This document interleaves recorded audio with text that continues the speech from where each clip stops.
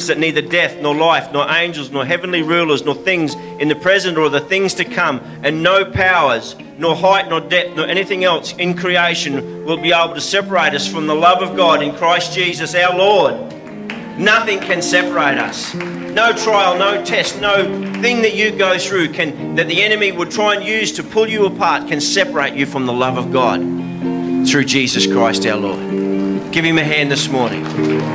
This is why we come together. This is why we praise.